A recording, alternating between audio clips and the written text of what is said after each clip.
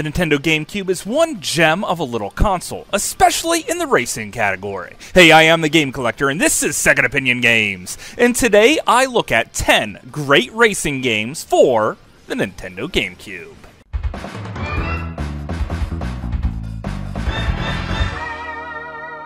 Second Opinion Games. You can't talk about racing games on the GameCube without first paying due to Mario Kart Double Dash. It is, of course, a Mario Kart game, so the graphics and controls are going to be spot on. They also added a second driver in this portion, where you could flip back and forth, and who you pick actually matters. For example, Toad's more likely to pick up mushrooms, and the Koopa Troopas are more likely to pick up turtle shells. And a combination of the two could give you the best of both worlds. Also, depending on which size characters you pick, depends on if you could ride around in a baby buggy or in a massive behemoth car. This little racing game is simply one of the best there ever was, and most people still consider it to be the best Mario Kart game ever made. But maybe you played Mario Kart to death. Well, what then? Well, that's when Pac-Man World Rally comes in.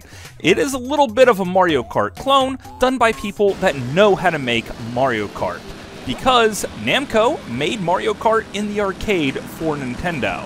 So they just took what they knew and added to it. And here we go. Pac-Man World Rally is actually the best Mario Kart clone ever made, with a little bit of Namco charm plugged in there. The graphics are great, the maps are just the right size, and there is plenty of shortcuts, provided you find the right fruit to open them up.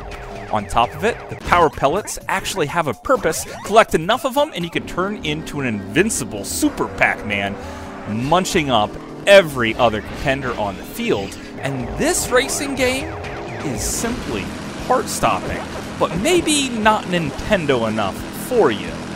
So what then? Well, Kirby Air Ride, anyone? That's right, Kirby Air Ride by HAL Laboratories is a racing game where you don't even have to hit the gas pedal. It is metal to the floor the entire time.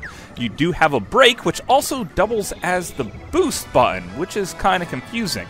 Basically, you hold it in as you make a sharp corner, and then let that button go, and boom, you're off for a boost.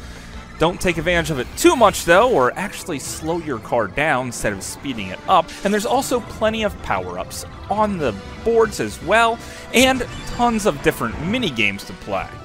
Kirby Air Ride still looks beautiful and is an extremely fun racing game. But maybe you want to race with actual cars instead. Well, then maybe you should have a look at Hot Wheels World Racing. This game, straight off the bat, looks beautiful. Not a speck of dust anywhere on any of these maps. And it has a cool boost system, collecting rings to earn boosts, maybe even doing flips off of really high jumps. The rubber banding AI is here in full force, but these maps look great. But something's missing here. There's no over-the-top announcers or any dirt, like I said. Matter of fact, sometimes there's even water on the screen, which is kind of weird. It's like a computer fully designed this game for other computers to play. Meaning it's kind of fun at spots, but there's always something missing. Hardly any special effects noises, and almost no screeching of tires, just that continuous engine hum. So maybe you want a better game that gets down and dirty. Dome Racers is an extremely dirty racing game. When you're driving on a dirt track, you could actually taste the dirt flying in your face. Sometimes there's even a tornado directly on the track, making it hard to see or even to drive. But that's just a small bit of all the curves this game has to throw at you. Your car does move very, very slow at first in the career mode. Eventually, you'll unlock more different pieces like engine parts and tires, creating your car to move even faster as you progress. Eventually, there'll be fire all over the tracks and things are gonna go crazy. But maybe this game is still too slow for you. Well, then F-Zero GX. By far the best looking racing game on the Nintendo GameCube. Matter of fact, if a friend of yours were to walk into the room while you were playing, if you just said you were playing a little PS4, he would completely believe you until he saw the controller in your hand, then call you a liar and throw a soda at your head, and it would be just horrible. That's a horrible friend. Why would he do that? But F-Zero GX, this is a fast, extremely exciting game, full of precise precision controls. Remember that Nintendo GameCube controller I was talking about? Well, some people, they go on and on and on about how great it is, and you don't really notice it until you play this game. I am moving so fast, so often, that sometimes I can't even believe my own reaction speed. This game is unbelievable. Unbelievably hard. Because sometimes just one little mistake, no matter even if you're on the last lap, and boom, you go flying off the course and you're dead. Too many times dying, and it is game over. That is the end of your career, my friends. So maybe you want something that looks and plays similar, but maybe just a little easier. Tube Sliders. Having a very unfortunate name that usually sounds like something I'd pay $50 for, and you have a great racing experience here. It's quite a bit easier than F-Zero because you're not flying off the track. But that doesn't mean you won't be flying all over the track. Being in one big tube, moving extremely fast, using your boosts, and this is one of the best racing games on the GameCube, and it also looks amazing. There are tons of diverse tracks, and sometimes you'll be even wondering which way is up. This one will get you motion sick really, really fast.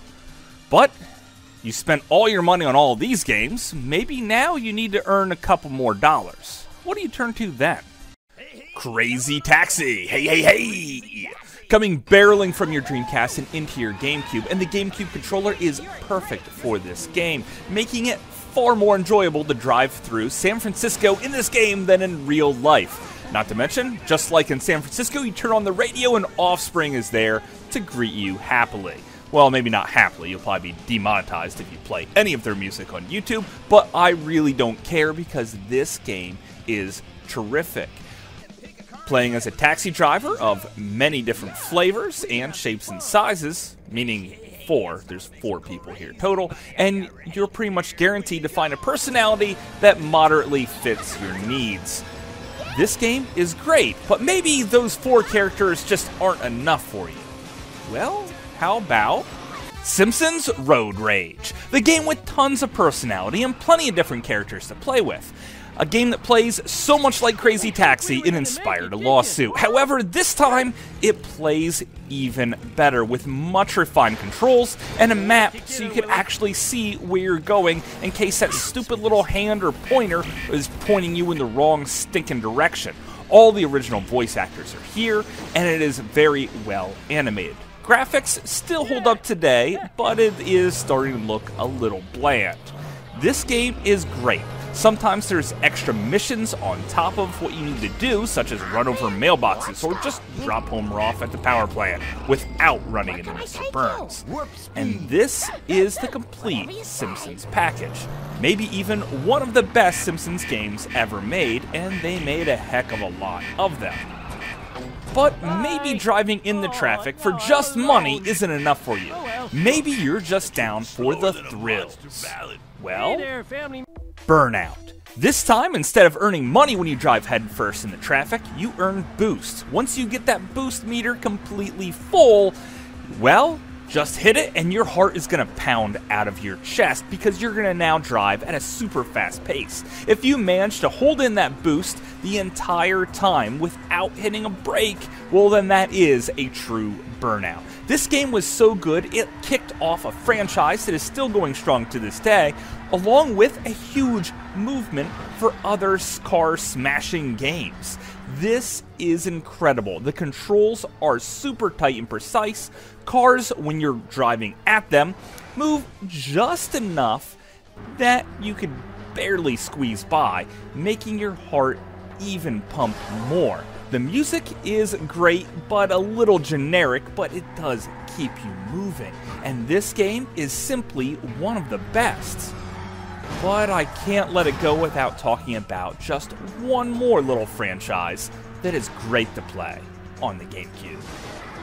Need for Speed Most Wanted. Some of the best music ever in a racing game, featuring likes of people like Eminem. Also, super tight controls. No need to brake around corners when you could hit a freaking turbo, and the ability to even slow time down to blast through roadblocks or even straighten your car out. This is extremely well made. On top of it, a big budget Hollywood story where you have to work your way up the blacklist and see tons of hotties wearing practically nothing, and I'm pretty sure this isn't standard uniform for a police officer. And this is the creme de la creme amongst GameCube racing games. Simply a must-have, and certainly gets my adrenaline pumping so much. And I hope you enjoyed this list, guys, because I spent a ton of time on it. These are some of the best racing games ever made, and they happen to be on the Nintendo GameCube, a console that really wasn't well known for its racing games. But you know what? I hope I made the argument that Nintendo's GameCube actually had the best racing games of any Nintendo console. But that's just my opinion. Thanks for watching. Comp Center will pass this over to attack channel coordinate cover.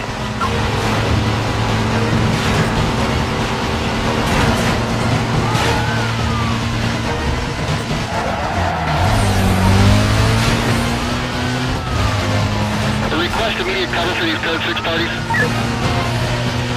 Roger that, Echo 34. Detailing units now.